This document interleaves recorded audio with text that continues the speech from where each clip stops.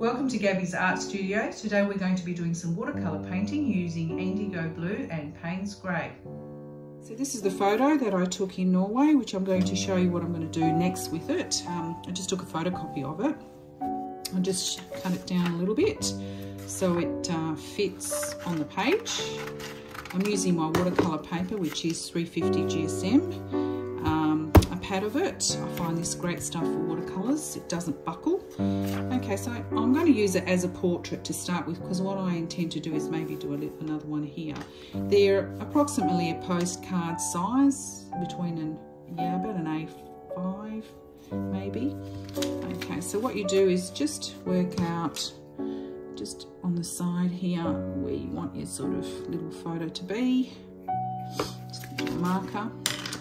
And then with some low-tack tape, which you can buy from Bunnings or any hardware store, just tape along here. Okay. You can even go right down here if you like. Do another one so that when you do your second one, you've already got it all taped up. Like so. You're probably wondering, well, why am I taping this up? The reason I'm taping it up, so I actually have a nice crisp edge. And it's great stuff, better than masking tape because of the low tack. It isn't going to tear your paper when you go to lift it off. Okay, so, I mean, mine's not going to be exactly, but it's just an indication, a guide.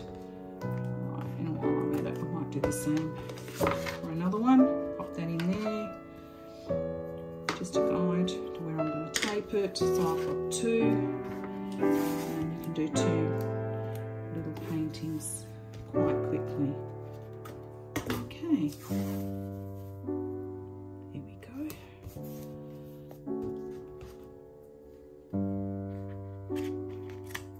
Okay, so the next step is you have your photo, and with a 2B pencil, you colour it. Now this is basically creating a carbon copy for yourself. A lot of people are very reluctant to do landscape paintings or drawings because they, they're frightened of, oh, I can't draw.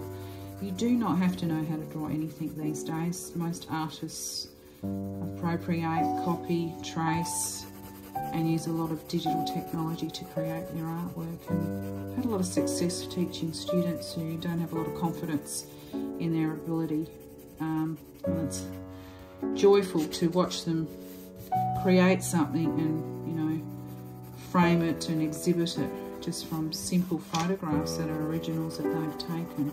And this is not just with landscapes, it can be with anything. You can do a portrait, you're doing the same thing. I do portraits like this. Just to save the drawing aspect, and I do also do drawings, but that's just a different skill altogether. So you just cover this quite liberally right across, where you can see there's a landscape underneath. Okay, press pretty hard. I'm using a 2B pencil. Might want to go over the top of it. You don't want it too dark because you don't want too much pencil coming through. Okay, and then you just sort of place it approximately where you want it, so just about there. I'm going to get some tape and just tack the corners so they don't move while I'm actually transferring the image onto the watercolour paper.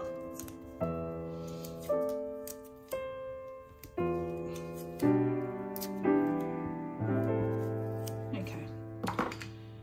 And you can either use a red biro. I wouldn't recommend it. If you've got a canvas, yes, use a red biro. But if you have paper, you don't want indentation because it creates an area where you can't actually, the colour won't go through on it when you apply the water. So unless you want specifically to look like it, for it to look like a relief. So we have here plenty of areas that we can work with. So just as an indication as to where I'm going to go with this, you start tracing around. Okay, and the reason why I said red biro usually tells younger students is because then you can track where you've been, because sometimes you might leave it and then you forget, oh, where have I been? You have to have a look. So this is just a guide for my painting later on. Go like that, that, back up this side. Doesn't have to be accurate. It's just a guide. got some clouds in here. Now these clouds may or may not appear later on depending on how the end product looks like. But again, I'll talk about the painting aspect of it later, which is a little bit more detail. I intend to use mainly one colour and just different tonal variations and values of that particular hue of colour. So it's an inexpensive way of doing little watercolour studies and kind of fun, I suppose. Okay, and there's some reflections on here that should be probably incorporated.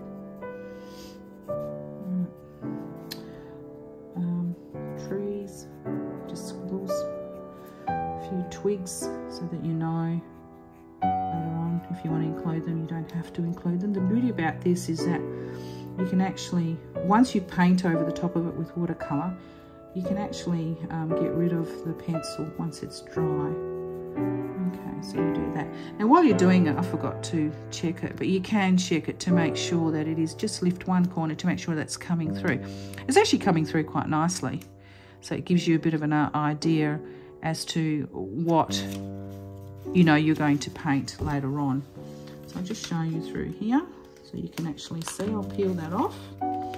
And you can use this several times. So sometimes I might even shift it down and do the same painting again.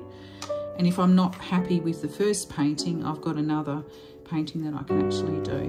Okay, so just lift it up so you just can have a quick look at what it looks like. So it's just lines to indicate where things are. If you want, you can go over it really lightly so that you have more of a guide. You can bring it right off the edges if you've missed that out or the painting was slightly over, if that helps. But that's not really important. It's so that we know where there's a bit of a horizon line, where there's clouds, where the mountain starts, where the reflection starts. So basically, I now have a painting ready to go without having to do too much drawing just from original photos that I have taken. I've got hundreds of them, which are great. It's all my work. So I've got a few other things that I'll show you here. Like this is another one. Just using watercolour and exploring colour. And that's purely from the imagination, just some fun. Not necessarily, you know, the best piece, but it's great just to explore colour. And I put it in a little frame. And these frames are pretty cheap to buy too. You can, so you have these frames here. They're either white, so you can use them as white, or you can use them as black, depending on the colours that you choose. So at the end, I'll show you how to do that. So you can actually frame your works a little bit smaller, or you might decide that this section of your painting looks a little bit better. You don't want the other section of the painting, so that's what you use. And they're white as well, so it's just neutral. We're just going to paint a wash over it, and I have two glasses of water. One I will use to wash my brushes, and the other one is used to paint with. So in order to get a nice wash, you need some clean water, and try and not mix up the two. Often I do, but it's easy to change. So what I'm going to do is I'm just going to apply. I'm not going to do the sky because where the clouds are, they're whitish. I want to retain that, so I would probably leave the paper white and not have any water on it. So I'll just do a quick wash, and with one of the brushes. Now the brushes that I use are a dome brush, different sizes depending on what I'm doing. So I think that's a number 4, this one here for fine work, and about a number 6 for a little bit more larger areas.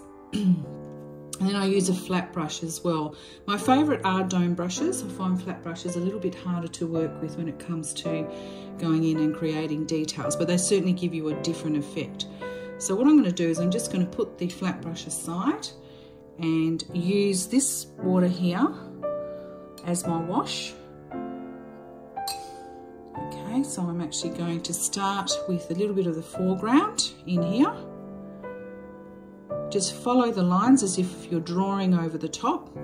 Don't be afraid to go over it and, you know, have water spill into an area. Sometimes it creates some unusual effects. Okay, so that's in the foreground here. Right, so where it's wet, what's going to happen is it's going to bleed with colour once I apply the colour. The colour I'm actually going to use is a Coton or Winsor Newton Paynes grey, which is a great colour. I just find it a really good colour. Indigo blue is great. It's a little bit too blue for what I'm trying to achieve, and you just need a tiny bit on a plate, not too much, or you can use an old tile. Okay, and that's a little bit of indigo blue, just in case I want to add some blue. So as you can see, very, very small amount of paint. So now I've applied it. Have a look, tilt it up, make sure you can see the paper shimmering with the water. Okay, and I can see that maybe that needs just a little bit more water in here.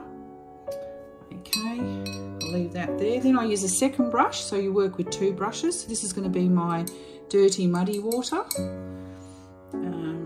That's using a number 10 brush.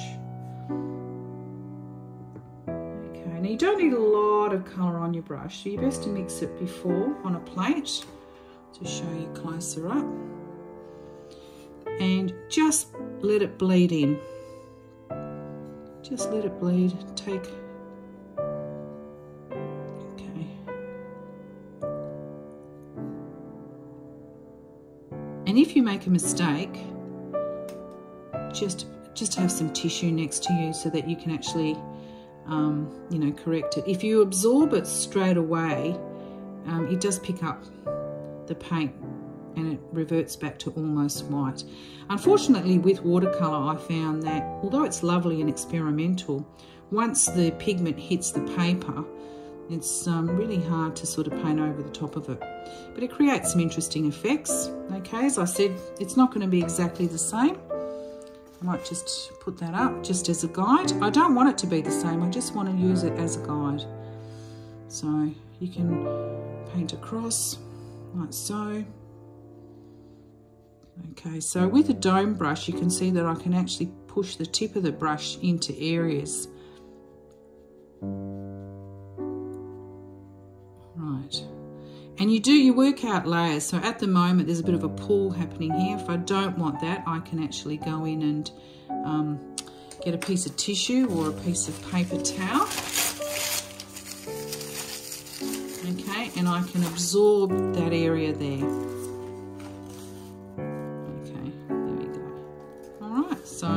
And you can actually create some textures with that later on. All right, so then what I would do is I would wait for that to dry, and normally I would work on two paintings. I'm not going to work on two paintings today, so that while that's drying, I'd be working on something over here. So when I get my hairdryer, you can buy a little sort of travel hairdryer to do the job, and that's so that you're not having to wait for it to dry. So I dry that. You can move the paint around like I'm moving it now, let it streak up.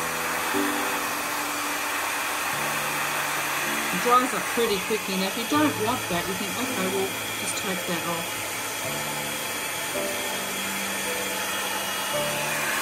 So it has to be really dry before you apply another layer. And it's done in layers.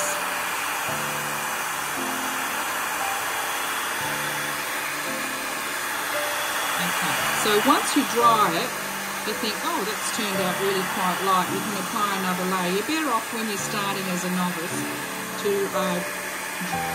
do it very lightly. Okay. Usually when I teach watercolour to students, they tend to go right into the deep tone of the pigment, quite dark. Okay, so I would put that brush back into here. I don't suggest you leave your brushes overnight in here because it does damage your bristles. You're better off putting them back into their containers. But for the time being, while I'm working on it, it's okay in there. Okay, now I think I'd feel it. It's pretty dry, and I might decide I'm going to do the mountain this time. Okay, so I'm painting with clear water.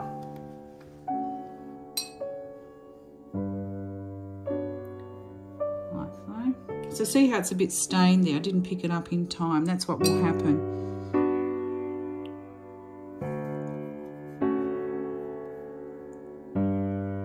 Okay, so I'm just going to do that mountain range there. The rest of it's a reflection. Go back to my brush. I often have a towel across my knees so that it's I can wipe my brushes on it. Okay, and I'll go back into the indigo, check it, see if there's enough water. Yep, there is. And you can just place the pigment on and it should start running. Okay. It gives you a nice, what we call a feathered edge. You can tilt it. So if you've got enough water, you can actually tilt it and move it round so that it sort of accumulates. Now that's not going to go anywhere unless it's far too much water, then it might drip onto it. So it just creates some really interesting special effects.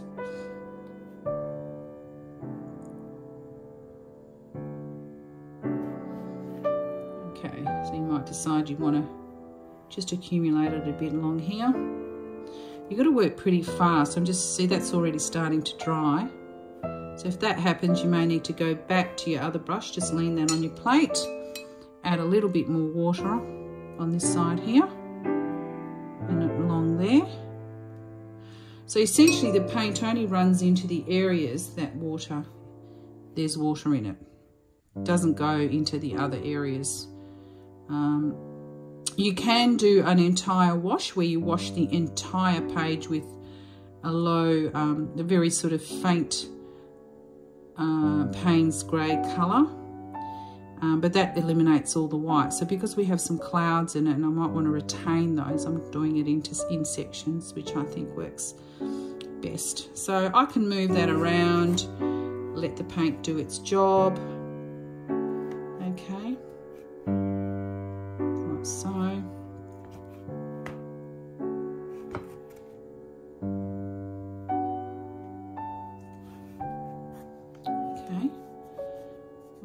And you might even tilt it up a bit.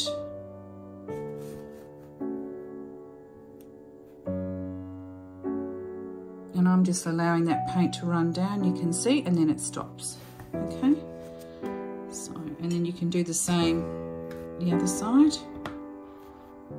if you wanted to. Now if you think, oh, you just tilt the page and it does its own thing, it starts to run back. And it creates something really quite interesting. So it's accumulating right in the corner over here. And you might want to just push that out a little bit.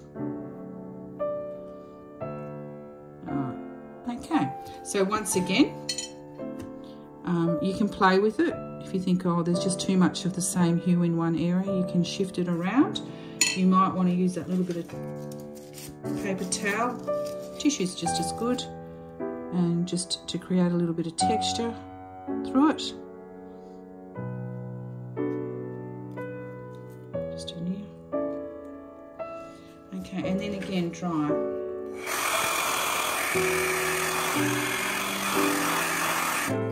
Okay, so that's, you're just starting to see some of the textures and the feathering appearing over here, right in the section over here.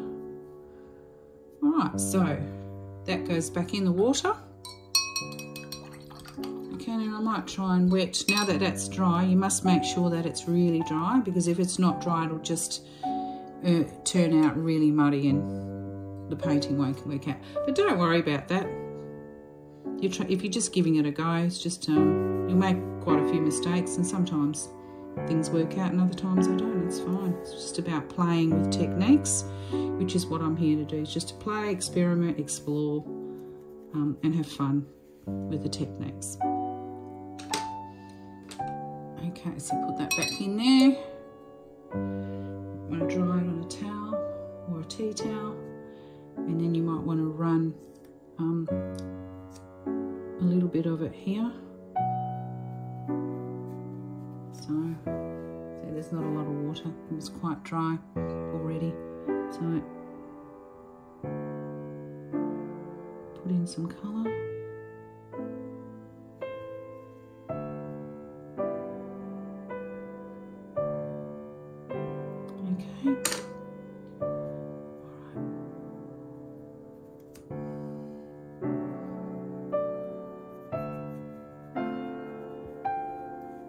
I'm just going to run it to the edge. I might want to keep some of the white, so it's wet but not right at the edge.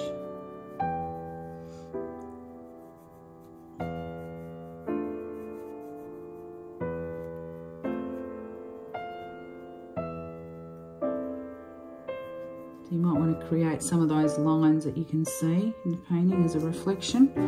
Okay, and you can just tilt it, and that's running towards it now.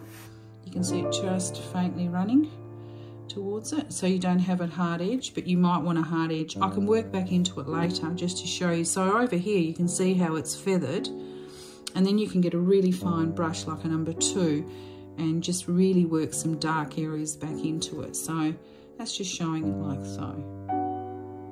Okay, so that goes back into here. I sometimes get these brushes mixed up. All right, I might just give that a bit of a dry. Okay. With my water brush, I'm going to go back over it. It's quite dry, feel it again. And this time I'm just going to do, I want to leave, if you have a look at the picture, the print, there's quite a lot of white in the area which is meant to be reflecting the sky and the clouds. So I might just leave a reasonable amount of white and just try and do some greys in it. We'll see how we go. Okay, so again, you apply in the areas that you want. So I might do it in dashes.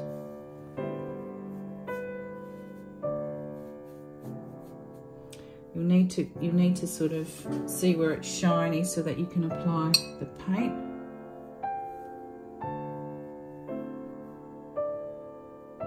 Okay, all right. I might just use a smaller brush for this one here. Go back into your Paynes grey and do some areas of grey in here.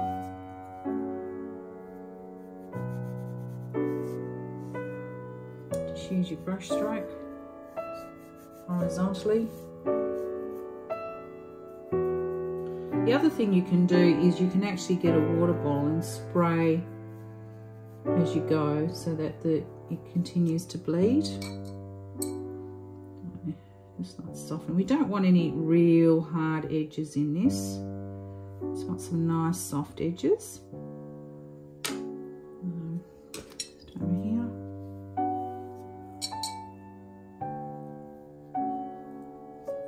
Okay. So this brush is a number, it's about a number 3 in this particular style and brand. So they don't always match up.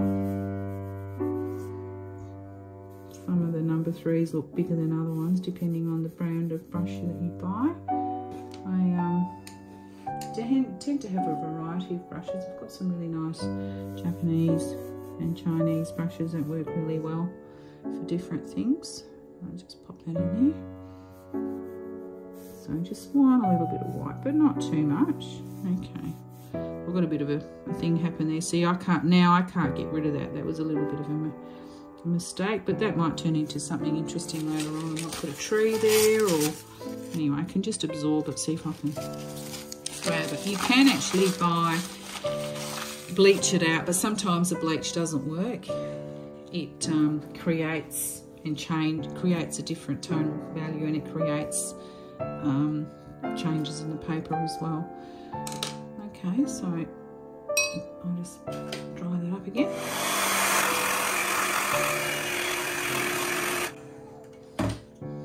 Okay, and then you go once again. Now as the mountains recede, they should be becoming lighter and lighter. I'm only just doing one layer at the moment. The darkness is really located in the foreground. Right. I tend to be a bit too precious with it sometimes. I think, oh, don't do it too dark, because if you do it too dark, it's really hard to lift the colour off. Now, once this dries, you can actually completely dries, you can actually rub all the pencil marks. But as you can see, the pencil marks are slowly disappearing. You can't really see it anyway. So it's kind of fun to do. Now, I mean, you can leave it as it is once it's finished, or you might decide to work back into it. Now I've got a little bit of blue because I think it's picked up a little bit of my indigo somehow. That's all right. Okay, so I've done that other mountain. And if you look at mountain ranges in your photographs, you find that as they get further and further away, they're less detail, obviously, and they're lighter. So once again, drive.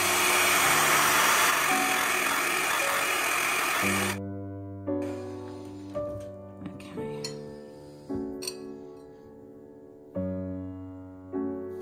Make sure it's dry. I'm going to go do a bit of the sky. The sky's going to be similar to the sky. A bit wrong there actually. Might dry that off. I just had painted over the clouds rather than doing the sky. So easy mistake to make. I'm just referring back to the image here. So if I have a look at that, just having a look at where I should paint the water in, just so that I can put a little bit of sky in there. And there's a little bit in here.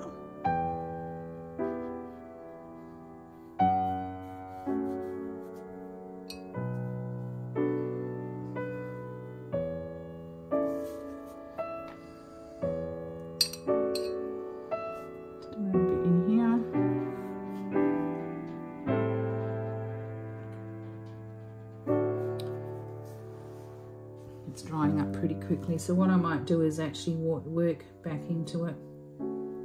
All right, so I might just go to the Paynes grey, but this time I might add just a touch of indigo. Mix it up on here, as you can see. See, that's already dried up, but it doesn't matter. This can be dry and you can not use it for a whole year, and then go back to it and you just put some water on it. And that's the beauty about these types of paints, gouaches and watercolours. They're just great. You just keep using it. You don't need a lot of paint.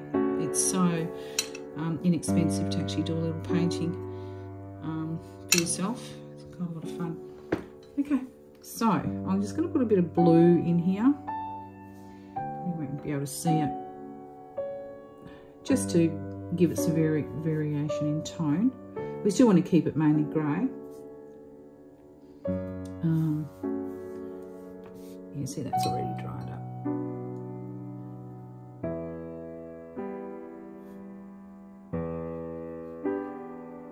You can push it in with some water. I'm just gonna, there's a little bit of blue in here.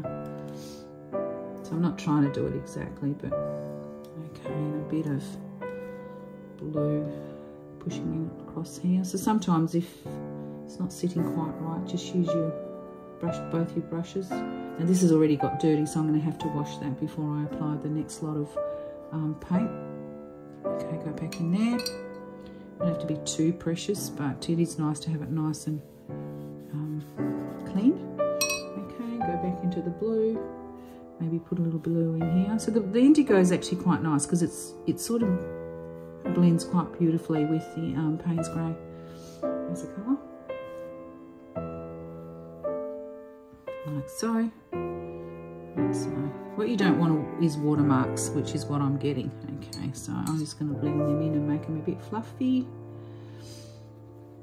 So they sort of blend into the sky and the clouds.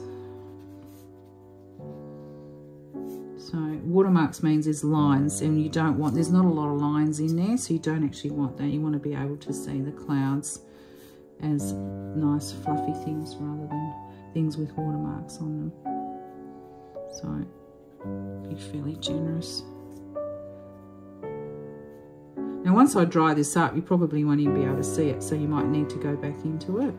Or you just can leave it, doesn't really matter. And if you've done too much, and oh, I've gone over a cloud here, which I have, you can actually use a little bit of paper and just absorb it. Okay, and then just dry that off. There is a little bit of you can see the line here where I've done the sky. I actually don't want that to happen. So it's a bit of trial and error. And it doesn't matter if it doesn't work.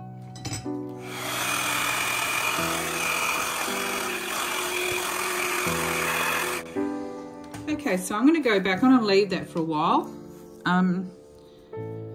Give it a rest, and I'm going to go back to the foreground, which is in here, and I'm going to add a little bit, build up the colour now and add a little bit more structure to it. Going back to Paynes Grey. Okay, I just have that here as a guide. Just going to put some stuff in here. Okay, so that's actually quite dark. Just be really liberal with your brush, don't worry too much. I'm not trying to do an exact copy of it, it's not an oil painting. It's just a guide, and you can keep adding. So the foreground should be quite dark. Now this is all, there were a few sticks in here, so I might just use some of those mistakes that I made and make them into some sort of, you know, stick or tree.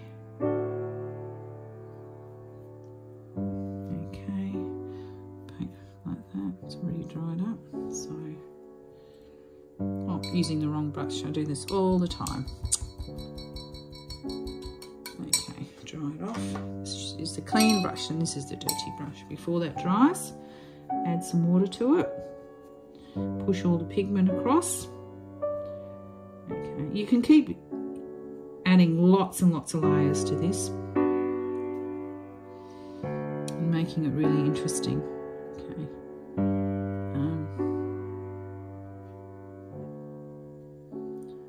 I think there's a few reeds. Just use the tip of a brush. Don't be too contrived with where it is. Sometimes I don't even look at what I'm doing just because I want some really rough. Use the end of your brush to sort of create the roughness that you're looking for.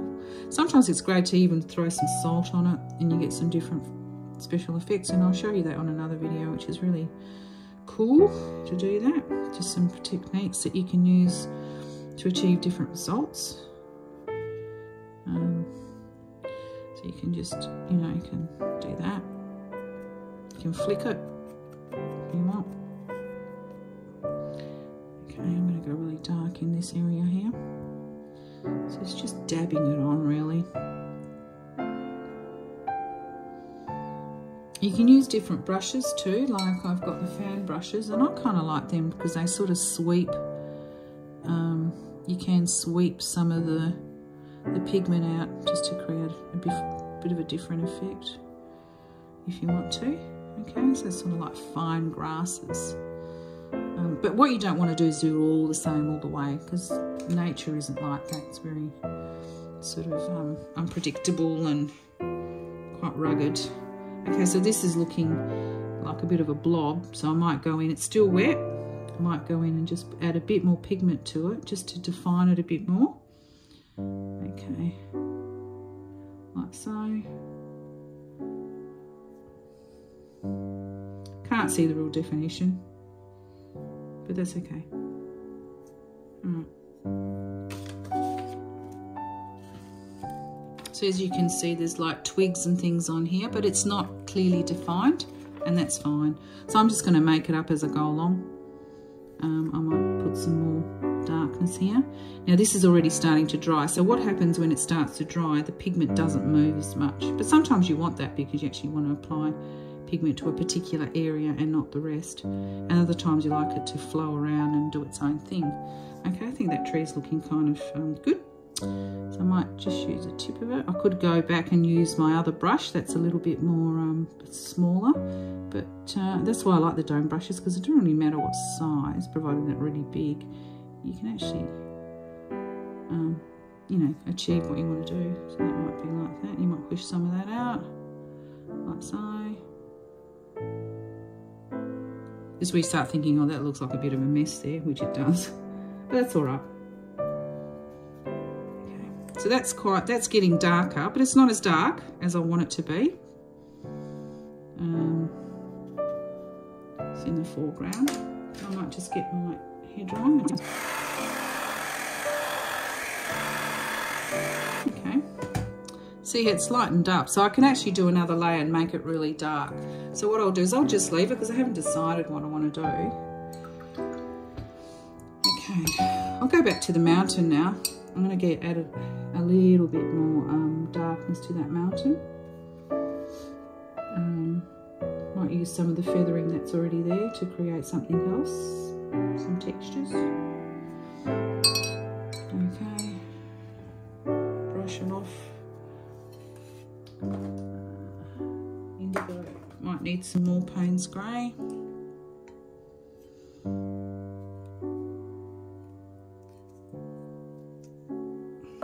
Okay. You might go back in.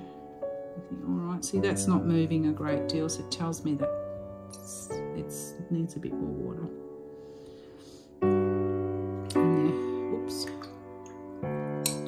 Use the wrong brush again, do that quite often. Okay. Yeah. I don't want it to be as dark as that. So each layer should be getting lighter and lighter. It's a little bit hard to see that on the photo. It's actually not evident, but it does look better on the painting when you do that. So what I've done there is I've actually applied it on a dry mountain. I'm just going to push some water in it and let it do its own thing. Okay, and as you can see how it's actually created another feathering there. I kind of like that sort of a bit of a cliffy type of appearance. Might use your brush just to brush it down. Like so. Okay, we don't want it to go in there. Might want to just do this in a section. Okay. I actually don't mind that. I like that effect at the moment. It's creating some interesting lines in here. I might even get a little bit of texture. Now you can use a sponge as well to actually create the something a little bit, you know, just to add different textures and different effects. So this is working quite well in here. And what I might do is I'll go back to some, so I'm just going to dip my brush in here, picked up some pigment and really accentuate that area there. Bring it down, down, down into here. Okay, I actually want that to happen. Okay. Now you might get some water and you might just, you know, push it in a little bit more, not much.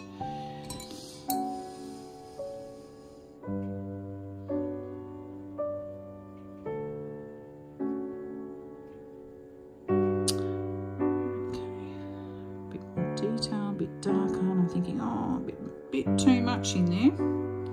Just turn it a bit in here. So this is drying. So as you can see, when it's drying, it's not moving around as much. But sometimes it's good just to go back in if you want to do some darker areas. Now that's starting to look a little bit dark, like this area here. So I would go back and make that darker.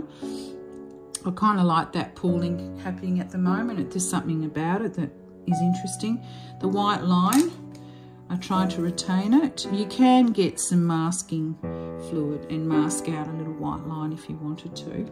So I'll dry that again, see what happens. There's a little bit of a watermark in here, so I might not want that.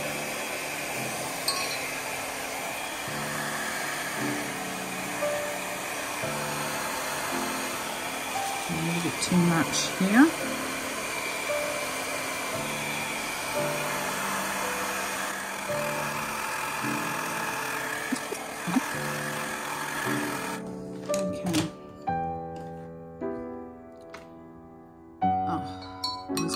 Between the brushes. All right, I'm going to go back to, say, this mountain here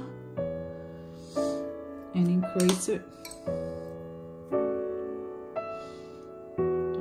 Increase the depth using some colour. Okay, like so. We want that one to be a little bit darker in the front. It's about playing around with it. I might put a little bit of indigo in that one too, because it's somehow picked up a bit of, this one here has picked up a bit of indigo.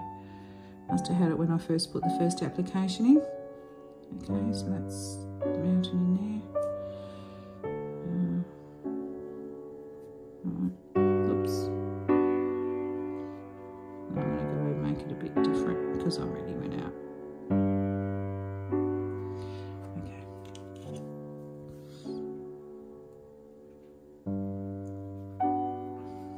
looks a bit better. So I've actually used some of the cloud to create a different type of mountain now. So it just, and put a little bit more darkness down here.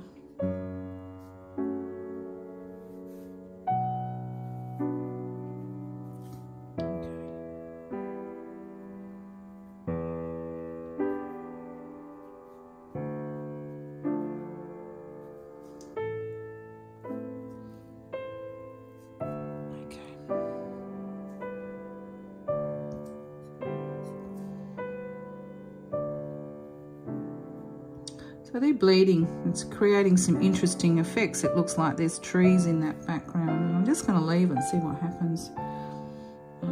They weren't deliberate, but it's looking quite nice.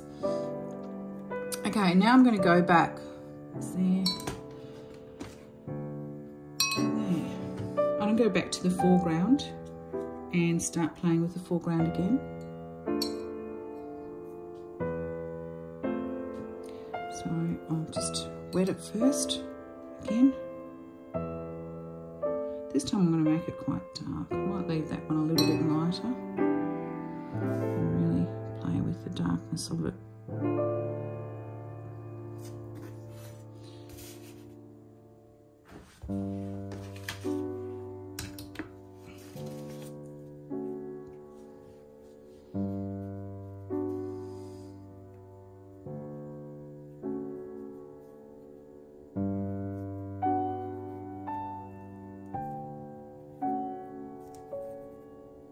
I'm starting to think that's really a blob, you know, when you make a bit of a mistake, you think, oh, it doesn't look that great. Anyway, never mind, I might make it more into a bit of a mountain.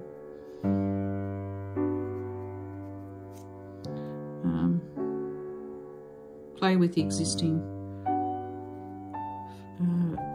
sort of twigs and things that you've got within the thing. So sometimes the water does its own thing. You don't really want it to do too much other than that. Okay, so I've got it pretty black.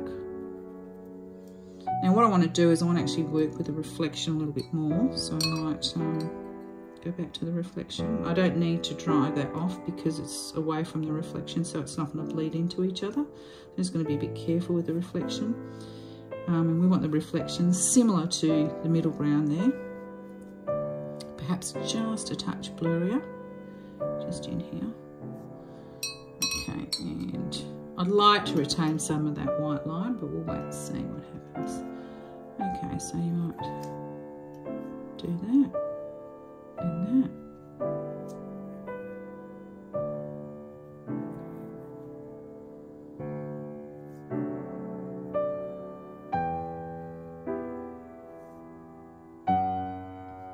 Doesn't have to be exact, just what you don't want is the lines. You want a bit of, oh, that's a little bit too dark, and that's what can happen when you have too much pigment, but then you end up with some really nice effects, which is just what's happened along here, which is pretty good.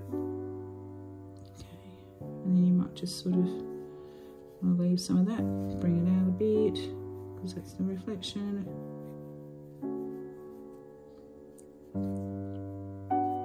So what you might want to do is you might want to go back in and just put some lines in with a lot of water to create a bit of definition between the horizon line and the reflection.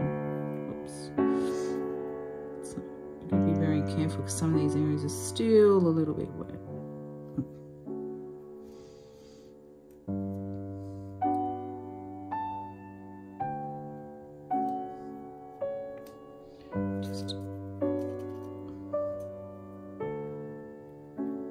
Okay, so as you can see, those trees have blended in. You can't really see them now. They're just little things in the background. But you've created things like these beautiful lines in here that you might do, and then that looks like a bit of a flat area that you can create. So it's not just a flat mountain, and you can push that up and create a bit of a tree or a shrub of some sort, just by playing with the shapes that are created just by the water. So the same here and here. Pick up some pigments, and you might want to push them up a little bit like that. And you might, just using the very fine brush, might just play with a little bit of line, very, very fine line in here. Like so. There's not a lot of definition in here, but it is in the middle ground, so you can't actually see it. I'm just creating this from my imagination now. I'm not really looking at the actual painting. No, sorry, the photograph. Okay, and so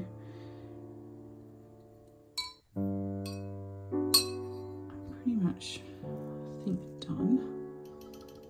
Maybe a bit more colour darkness in here.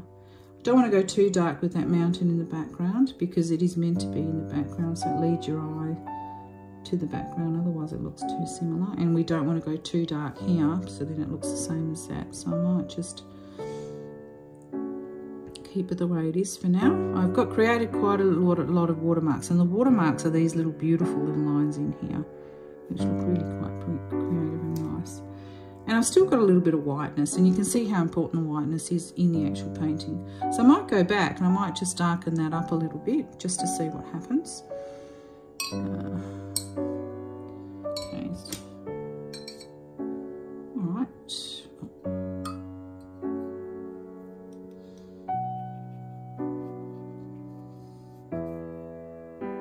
And sometimes you just might want to leave it for overnight and think, oh, you can work back into it later on. You think, oh, I think it's a bit dark. And I'm going to lift you. I'm lifting a little bit of paint off it at the moment, but I don't want to lift too much off it. So I'm actually not going to do too much. But see, I'll just indicate here. I've got a little bit too much paint. There we go again. I've confused my brushes. I do that all the time. Okay. So in here, I've got, see that? I didn't want that. I wanted that to actually blend so that it's like a soft line. Some of it, so you're sort of working between hard edge line and soft edge line. So for the clouds, I actually essentially want soft edge lines. I don't want hard edge lines. And it's not easy to achieve sometimes. You got to be really play with the water and experiment. And the more you do of these, you know, the easier it gets to do. It's kind of fun. I love this sort of painting. It's only a small painting, and it's achievable. You can do it, you know, very quickly, and you can use pens and things to work back into it later. You can do whatever you want. Now I've got a bit of a problem here because it bled a little bit, so I might decide, okay, I'll get my, see what happens. Maybe just bring the mountain up a little bit more here. Oops. Oh dear. Okay. That wasn't a good idea. Okay. No. Like so. Okay, so that's worked out really nice. And you know, this is a little bit, probably needed to be a bit more textured. It's a bit contrived. Yeah. I like these areas where it's bleeding into, it's leaving these beautiful feathered edges in here as well. And then you can go back while it's drying and you can, you know, really, okay, I want that area to look as if it's flat. So you might decide to either darken it or lighten it, but I'm going to darken it just to create a bit more contrast. Like so. And maybe add some areas in here that are dark. Because this is still wet, it's still bleeding, so I may wait for a little while longer. In here, I might swap my brush to a finer brush and just do some work in here. It's a little bit, no, it's not going to work, so it might need to be a new piece of paper.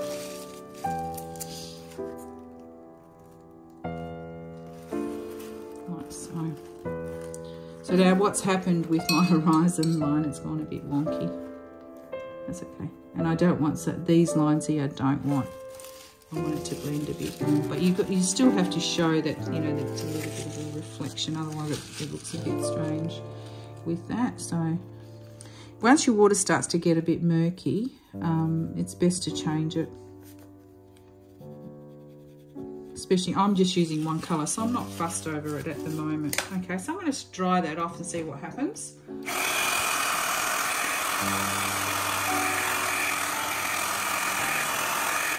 Okay, that's the painting. Okay, this doesn't look like the painting, but I never intended it to look like the painting. I'm just going to tilt it up so you can have a quick look at it. Alright, so, and then if I use a little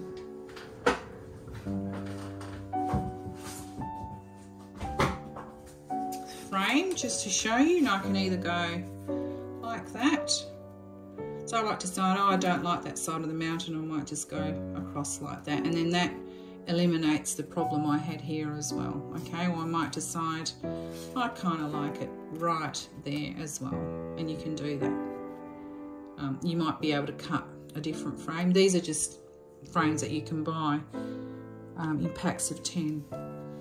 So, or you might decide you don't like any of the twigs, and you down the bottom in the foreground you want to cut most of that out, so you might shift it. You just move it around and you think, oh, what works really well for me? Do I like it like that? Okay, so you can pick out some really interesting areas, and the other thing is you can actually make a smaller frame by doing that and thinking, okay, well, I quite like doing it like that, and taking a photo of it, maybe moving it around, thinking about your composition. Do you want that in the twigs in the middle, or do you want to move it across like that? So you can make smaller paintings out of it and then work back into it with a pen. This is the final product of about half an hour to 45 minutes work. It was a lot of fun, and I encourage you to just get your brushes and start painting.